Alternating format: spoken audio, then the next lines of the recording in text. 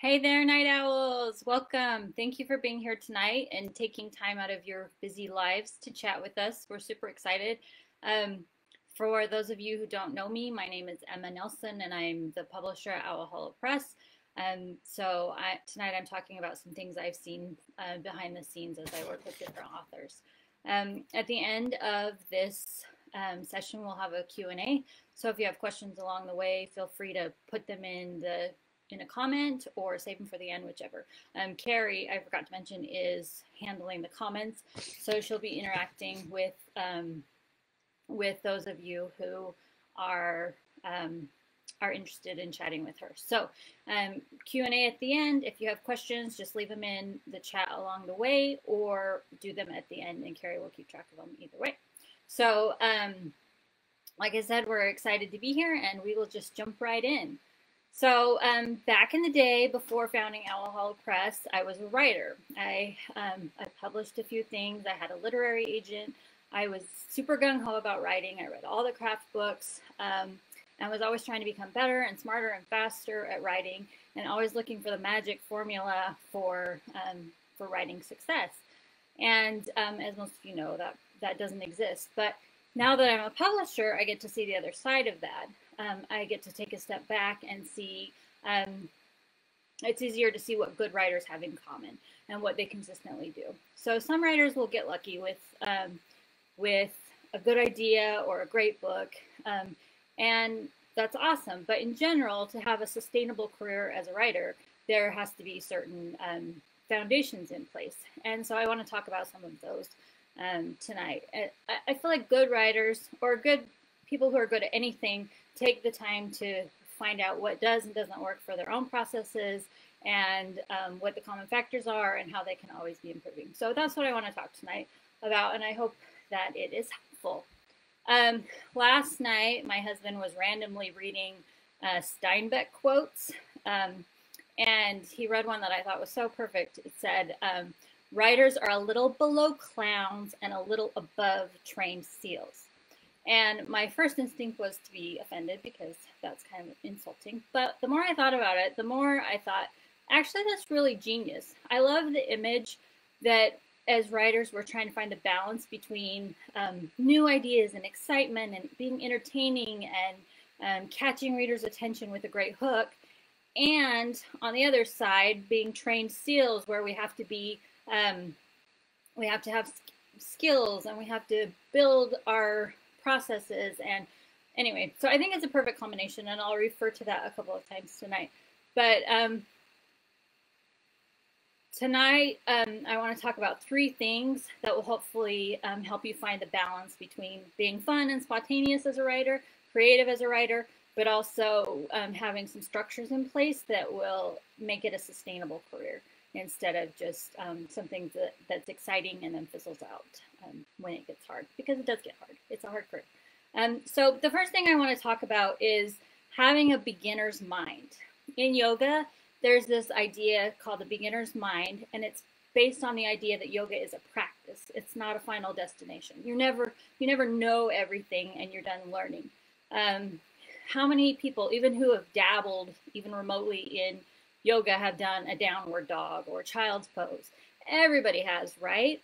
So when you have a beginner's mind, every time you do those, even though they're repetitious, they have a different outcome, because your body feels different at different times, or your mood is different, or the environment is different. So potentially every time you do a downward dog, it could be a different experience. And that's what the beginner's mindset is within yoga, is knowing that the journey is never done. The downward dog is never less important than the more advanced skill set, because they're all part of the journey and part of being present in the moment. I really like this for writing as well, because the idea, like most of us who are writers, most of us who love the publishing world, are always looking for ways to improve. We've all read Stephen King's on writing. We've all read the staples. We follow YouTube videos of people who have done well. We want to know the keys to their success. So we all have kind of a learning mindset. But once we feel like we know it all, then we stop listening, and we stop noticing the small details, just like just like in yoga. So keeping a beginner's mind is helpful as writers, because one, it keeps us from becoming a know-it-all. I feel like if you asked Stephen King or I know I'm not supposed to talk about J.K. Rowling right now, but J.K. Rowling or anyone who's been in the business for a while, they'll say that they're always still learning, that every project is a new challenge and there's always something new that happens.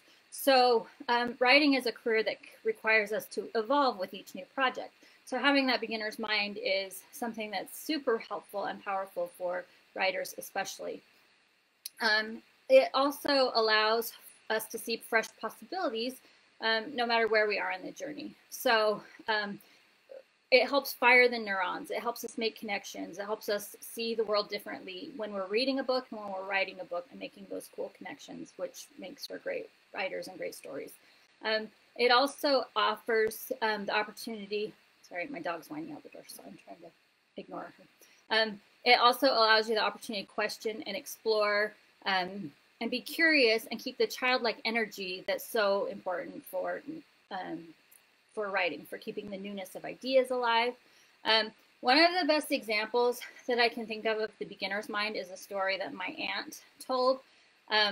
She went to live in South America for a couple of years, and when she got there, she was commenting on the weather and the types of fruits and all the beautiful scenery and the things that were so different from any culture she had ever experienced. And her contact there said, if I could give you one piece of advice, it's this. For the first few months, take your camera everywhere, because soon those things will be commonplace and you won't notice them anymore. Capture them while they're still exciting.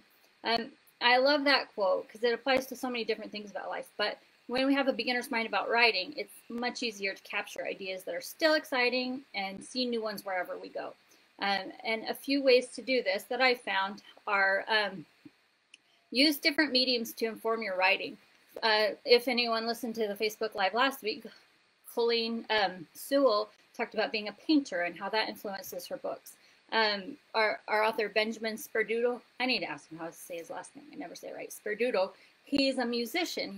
He's in a band. So he sent a link to a soundtrack that he had made for his book that's coming out in a few months.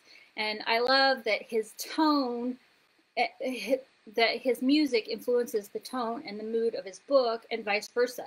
It was so fun to see that kind of medium come together. Another example, a lot of you know him, but one of the things I love about his work is he takes other people's work and other people's art and literally creates his own writing from a different medium. Some of it's still writing, some of it's art, but he's taking what already exists and creating his own writing. So just finding different ways for different mediums to influence what your stories are, I think is such a powerful tool in a lot of different ways. The other thing I would say is journal. I am not very good at it, but one thing I love about journaling is that your thoughts will change and your feelings will change, and we have these life-changing experiences that we think we'll never forget. But we do. We forget the small details. We forget the smells and the sounds and the what thoughts and feelings we had at the moment. So journaling is such a powerful way to keep those small details and pull them out later, so we can stay curious and make those connections later. Another one is take notes. I use my phone and just a note app and take notes when I see interesting people or eavesdrop on weird conversations, things that would be fun in stories. In fact, yesterday I was going through some of my old notes and I found, I'd totally forgotten about it, but about a year ago I was on a plane with a man who, if I had written him in a book, people would say that was over exaggerated, he's a caricature, but just he was so over the top on every level. He was just over the sea, and he was rude and grabby and sneezy. This was before COVID, and loud. And I wrote down about him because he had so many quirks that were just perfect for characters. So things like that, when you capture them, and like I said, I hadn't even remembered I'd written it, so it was fun to go back and recall that scenario. So taking notes and journal writing is such a great way to keep your beginner's mind alive. The other thing, the last thing I'll say about the beginner's mind is always channel your inner 5-year-old. we've all been around a kid that just asks why about everything, or wants to know why the sky is blue and why things work the way they do. And it's sometimes obnoxious, but that's where the creativity comes from. I think right now is a perfect example with COVID, and there's so many weird things happening in the world that have never happened before, like Hong Kong using tracking devices for citizens, or I know Trump talking about drinking bleach, or schools having all these procedures in place that are kind of dystopian. So in all those scenarios, we can ask why, what is happening behind the scenes? What if this person was in this situation? So making those connections, again, firing your neurons with new scenarios in different ways is such a powerful way to bring your own writing and scenes to life. So the second foundation for creating a strong writer's life is don't fixate on perfect, but also don't do a crappy job. I think this is one of the things that the Steinbeck quote reminds me of, because I think it's such an interesting balance, and good writers do it really well. For example, so many new writers spend countless hours researching their topic and reading craft books, and all of that's great, but in moderation.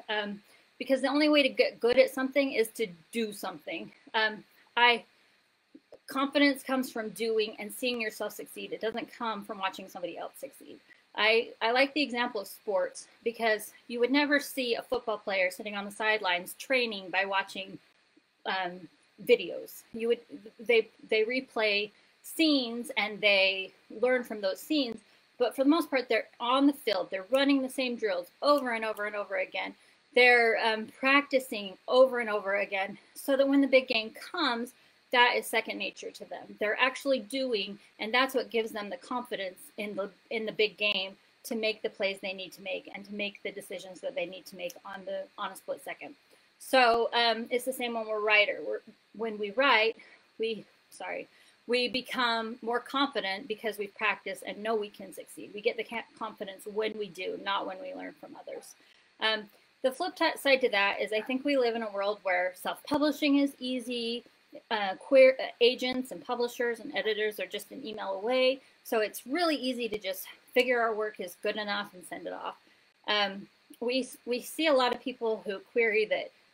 I think the assumption is that we'll get excited about the idea and then our editor will spend time on it. But for the most part, that's not how it works. If something's not ready, then the idea is lost in that. And so take some time and polish your work, and don't fixate on perfection, but also get it as good as you can make it before you send it off. One of the examples that I love the most is Walt Disney. Yes, I read this entire gigantic book. It's one of my favorites. It's 842 pages. But he's fascinating because if you go to Disneyland now, you can tell what a perfectionist he is. He's all about the details. You walk down Main Street into the entrance, and it just comes alive because of every single detail that's perfect. But in the early days, like for literally decades, he was bankrupt. He had people that told him he wasn't smart enough or good enough or creative enough. He lost jobs because he wasn't good enough. He worked jobs he hated because he was trying to pay the bills, but then all night long he would spend in a shed working on prototypes. He was always staying up to date on technology, for example, to learn about animation, and he pioneered so many different things like that. So he was the perfect example of he never gave up. He was always learning, but if he had never finished anything, if he had never completed projects, he wouldn't have gotten anywhere. But also, if he hadn't kept in mind the quality that he wanted, that he was always striving for something awesome, then he wouldn't have gotten there either. So he, to me, is a great balance of practicing and persevering, but also polishing. Don't get lazy just because it's hard work to write a book. That doesn't mean you don't have to spend time editing it. So find that balance between perfection and just moving forward, finding progress, perfection and progress. Find that balance. So what I would say, my tips for doing that are Practice as often as you can. Writing doesn't have to be destined for publication. Write for fun, write to explore different ideas, write to play, write just for yourself. As you improve, so will your confidence in your ability and yourself as a writer. There's all kinds of examples, but one of the authors I really like is Brandon Sanderson, who wrote I think he wrote 10 full novels before he got one that was picked up. And you'll find those authors everywhere that they seem like they were successful overnight, but really they had put in a lot of effort for years before they were published. The second thing I would say is learn to finish things. It's easy to start when something's fun and exciting, but finishing is a skill set you have to learn, and that's something that brings confidence too.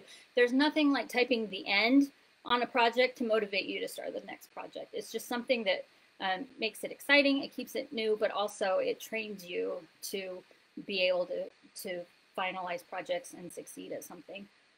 The final thing is learn to edit. We focus so much on writing as a skill, and it is, but so many books are made and lost in the editing stage. It's not always fun or glamorous, but it is where the magic happens. We've seen it over and over and over again. So for yourself, find the right mix of learning and doing and progressing, and watch it come together. So don't fixate so much on perfection that you don't move forward, but don't be so eager to move forward that you're not putting out the best of work that you can put out. The final point I would make is, and this one I feel really strongly about, get better in one small way every single day. Writing, both as a newbie and a seasoned writer, or as a parent, or in your career, if you have a day job, or anything else, the joy is in becoming a little bit better every day. Think of how many times you've planned to write a book. Have you finished it? Have you not started because it seems overwhelming? Yeah, sorry, I lost my train of thought. One thing I like to do is, my kid drops food on it, is do a ladder. This really helps me visually. So I put my goal at the top of the ladder. That's what I'm climbing toward, right? Is my goal right there. And then I do the small steps to get there. So when I say write a book, is that overwhelming? It absolutely is. When I say brainstorm ideas, is that hard? It's not even hard. That one I can do in 20 minutes, a couple days a week. So finding those little ways to start small and give yourself a win will be huge in your overall ability to do things for the long term. A few things I would say is, when you set goals for yourselves, then your goals become a plan instead of just a dream. And that's one of the things that I think separates the authors from those who want to be writers, is they make a plan and they stick to it. So here are a few little things that I think are helpful in sticking to a plan. I know motivation isn't always in easy supply, and writing seems like it's not as important as family and keeping up the house and everything else you have going on. But if it's something that you really want to do, you have to be honest with yourself and give yourself space for that. So my first one is make space to create. Put it on your calendar. Don't just assume you'll get around to it. Set a time, set a place, clear out a room if you have to. Give yourself 20 minutes, an hour every day, and make something happen every day. The second one, call yourself an author. How many of us are living in the closet as writers? We know we want to do it, but we're not taken seriously, so we just hide it, and we figure we'll tell people when we're finally successful. But call yourself a writer and make it a normal part of your life. Normalizing your dreams and the things you want to have happen will make it easier to make that transition and to give it the time it deserves. When you make it a regular part of your life, it allows you to move past the idea that you're stealing time away from other things. This is your life. It's your daily routine because you are a writer. So make it a priority. The third one is just pick one thing every day. It can be super small and whatever. You can define that however you want. It can be weekends. It can be every single day.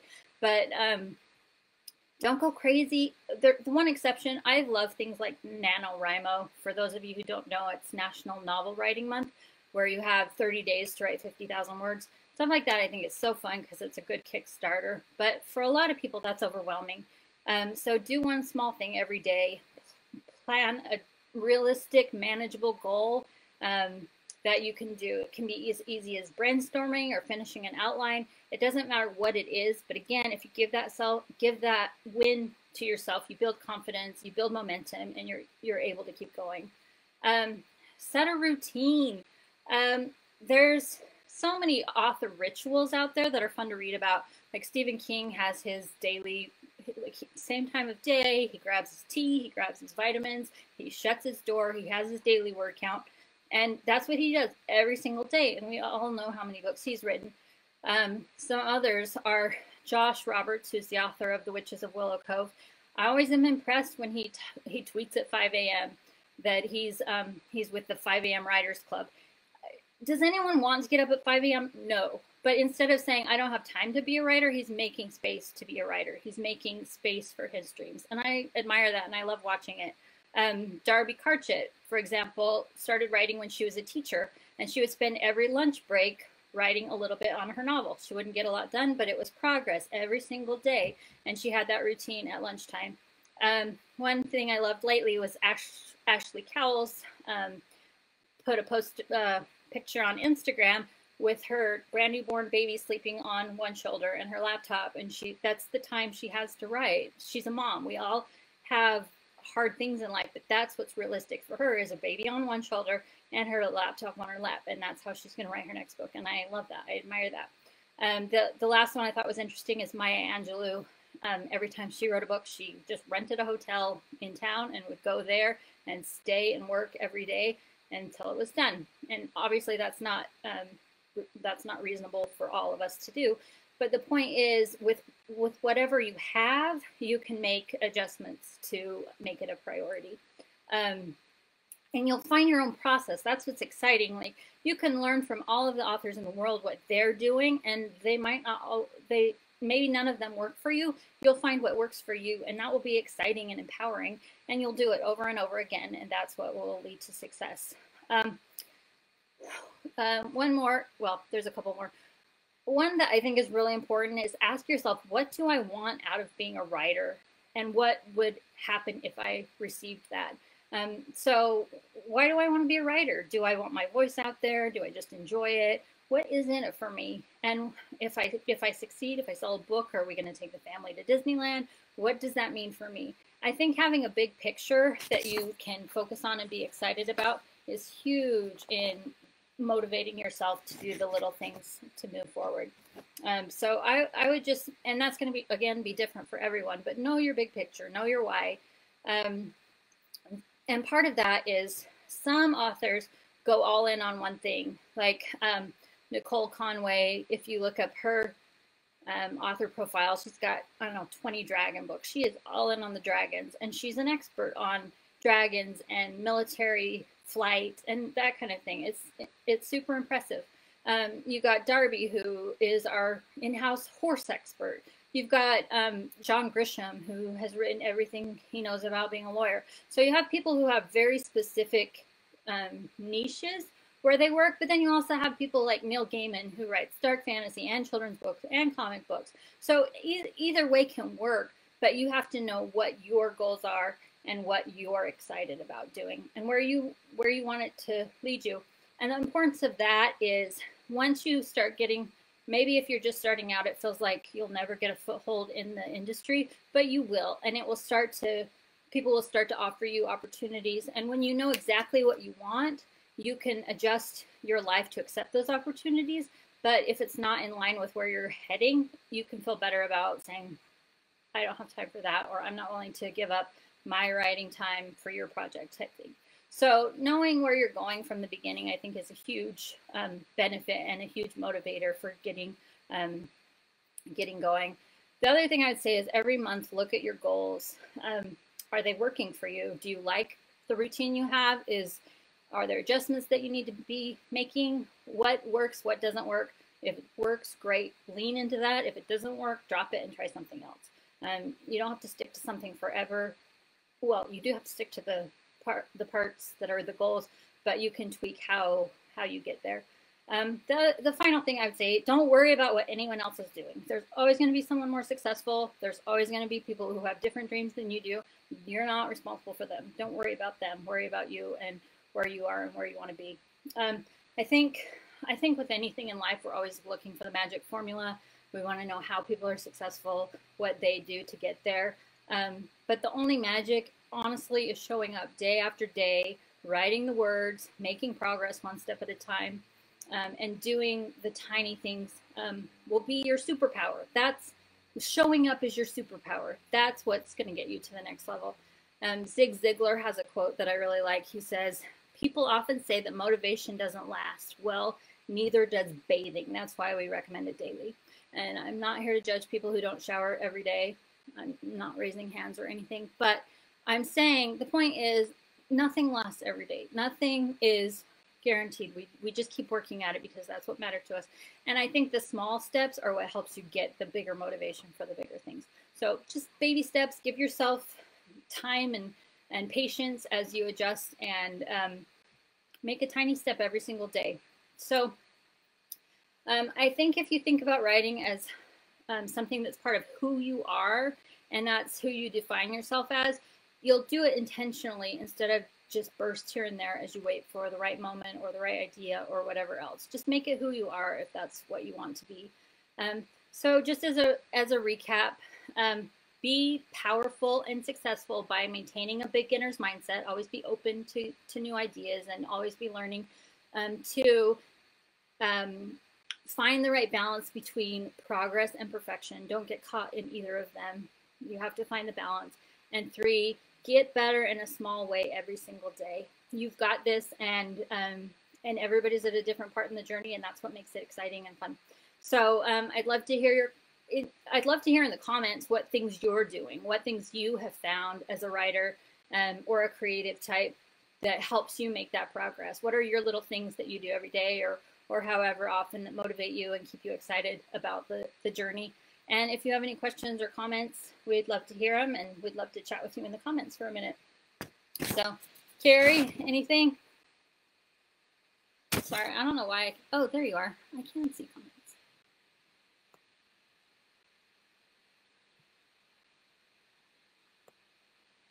Oh, hi. It's fun to see who's here now. Nicole Conway says, my motivation comes in hot bean water form. I love that. Oh, so Darby makes a great comment, and Kimberly, interacting with others. I actually had that on my list and then I cut it. There's a quote about you are a combination of the 5 people you hang around with. That's not exactly how the quote goes, but find your people. It's hard at first when you're just starting, and you'll find some people that are negative and not worth cultivating. But if you could find 5 people that were the kind of people you wanted to be around professionally and who motivate you and keep you excited, find those people in your life. They're out there. There are so many good people. I'm convinced that writers and readers are the best community on earth. So I agree with that, Nicole and Darby. Hi, Sharon. So fun to see people. Okay, Darby says, it feels wrong to celebrate milestones as the work itself should be the reward. I love that. I agree. I love writing. I think it's fun. I think it's interesting. You can always go a different way. If it's boring you, it's going to bore the reader.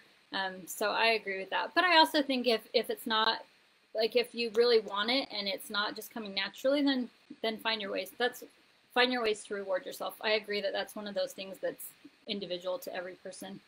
Okay, Nicole Conway says, oh, awesome. I was told if you want writing to be a job someday, then you need to treat it like a job right now and have a schedule for yourself. Great advice that changed my work ethic. And I will say about Nicole, like, so she's listed as Ashley Nicole Conway. She writes as Nicole Conway. I have seen very few people that put out as much work as Nicole does. She has books coming out all the time. I don't know if you guys know, but she designed the cover for These Wicked Waters. She's extremely talented designing and writing, and I don't even know how she puts out as much content as she does. So if you want advice, that's probably a good person to follow. Oh, interesting. If you want to find good storytellers, find a local D&D group, Dungeons and Dragons. I think that's really fun. They may not write, but the characters and stories they come up with, man, so much creative talent. You know what? This is kind of another random tip, but I recently bought a role-playing game. My kids and husband are super into video games, and I'm not. But I bought a role-playing game because of the same idea, that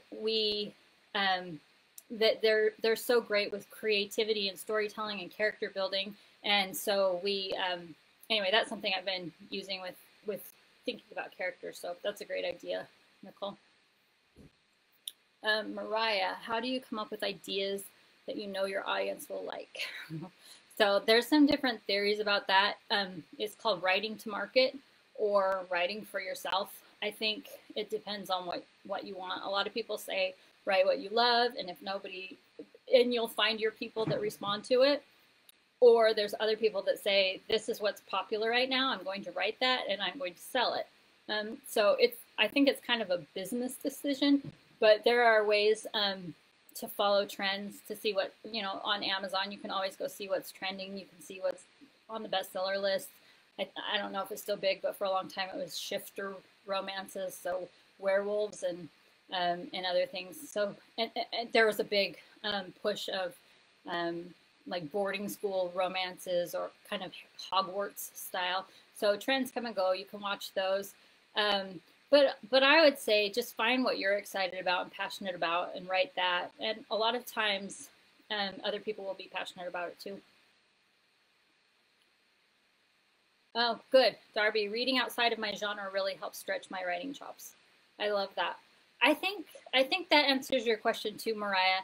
How do you come up with ideas? I feel like the more you read and the more I'm a huge fan of movies. I love watching movies. I think the more you take in good story, the more it triggers your neurons and you're firing and you're saying, well, what about this? Well, what about this? And then you have these weird mashup ideas of, I don't know, aliens and knights in shining armor, things that don't really seem like they go together, but when you're consuming a lot of stories, they kind of click and make you think of new ways to put them together. Vampires, yes. Are vampires making a comeback now that Stephanie Meyer released her new book? I don't even know. Earlier questions from Darby. What medium most closely parallels writing? And how do you know when your work is polished enough? Those are good questions. Those are hard. Okay, I honestly don't know what most closely parallels writing. I would probably say movies. Does that count? They have writers too. Maybe that's the same thing. I don't know. Video games. I don't play video games, but I've started watching some of them. They have really good stories. Anything that tells a story, I think. I don't know. That's a terrible answer. I don't know, Darby. You're smarter than I am. How do you know when your work is polished enough? So I recommend going through it 2 or 3 times on your own. I'm a fan of writing fast and then spend your time editing and polishing 2 or 3 times, and then find readers who can give you feedback after you've polished it. And then once they give you feedback, then you polish it some more. So I would say when you feel like you have a really solid story that you can't do anything to make better and you've already asked for feedback, then you're ready. We get a lot of people who send first drafts, and not only are they messy from a mechanics standpoint, but they're messy from a story standpoint.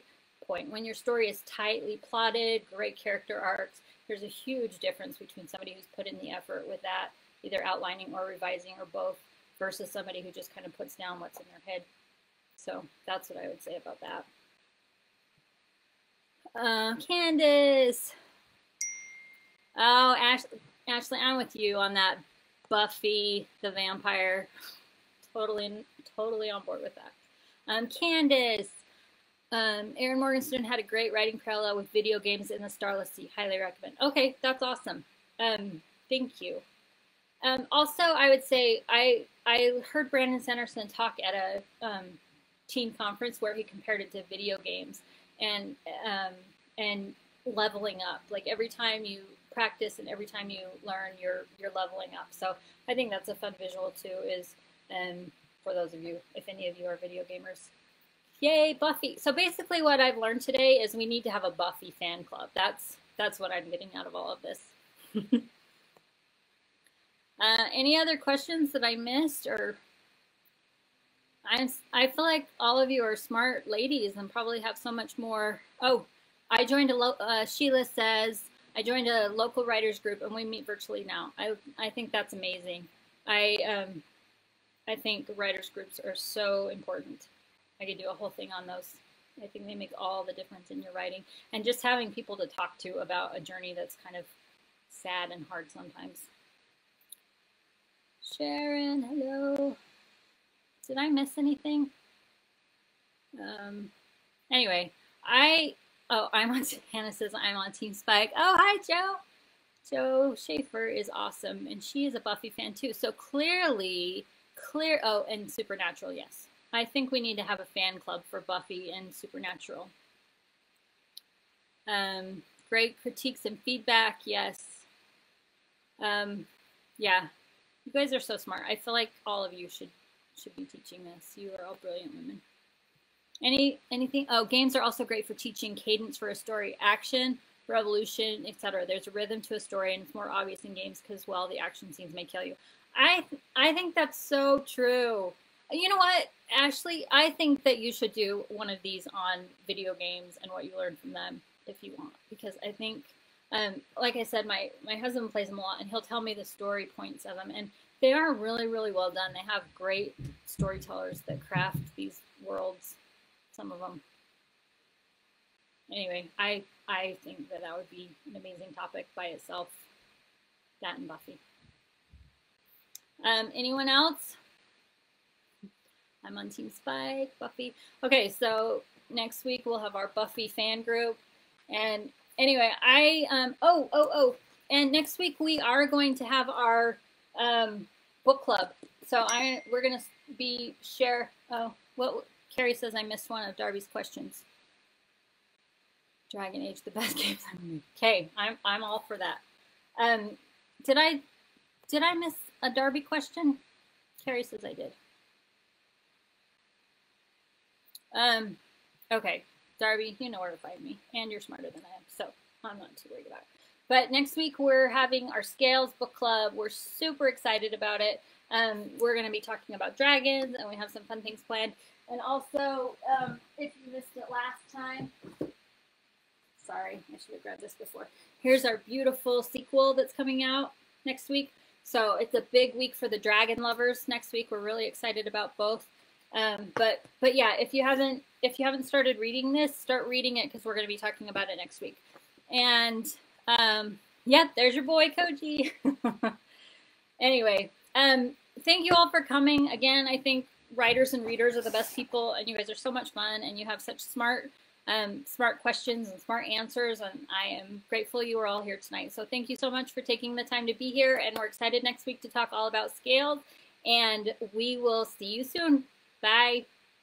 Subscribe to our channel so you'll never miss an upload, or join us live every Thursday for author interviews, book clubs, writing advice, and more on Facebook at Owl Hollow Press, 9 p.m. Eastern, 6 p.m. Pacific. See you Thursday.